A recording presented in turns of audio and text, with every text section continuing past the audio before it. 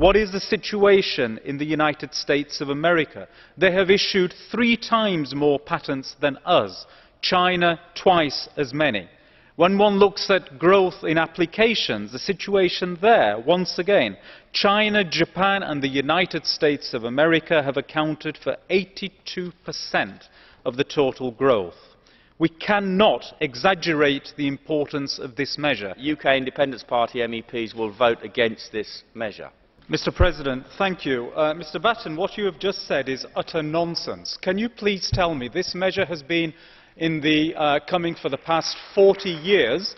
Can you give me an indication of when you have come to a single committee meeting and raised any of these objections? You have had ample opportunity to do so. Not a single UKIP member ever has done so, and yet you take the floor today here to grandstand. Utter nonsense you have just spoken.